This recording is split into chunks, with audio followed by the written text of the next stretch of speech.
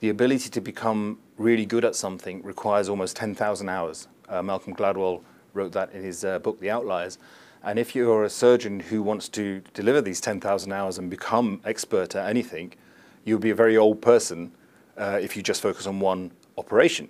So I decided very early in my career to focus on one joint. And I think when I do that, I feel very comfortable dealing with sports injuries. So people who come off the ski slopes, young patients who have football injuries, to reconstruct their ligaments and soft tissues. And that allows me to get an intimate knowledge of how those ligaments and soft tissues work.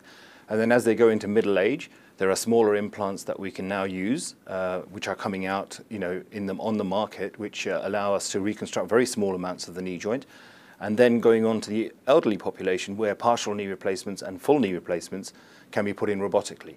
So they'll get somebody who can deal with knee reconstruction from the age of 18 all the way to the age of 100. Each of us, when we walk down the street, will have a different gait. We'll have a different shape to the knee.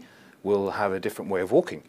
And I think the challenge for the surgeon is actually how do we reproduce that when we're taking some diseased tissue away and then implanting using implants with, of course, specialist materials, but also you need to make sure the cuts are right so that the ligaments and the soft tissues and the knee works well, for that patient. Every surgery is different, and so there's always a learning point after you do every surgery. So the marginal gains theory, in the Olympics that we've all grown up with, I think is very important even when you do surgery.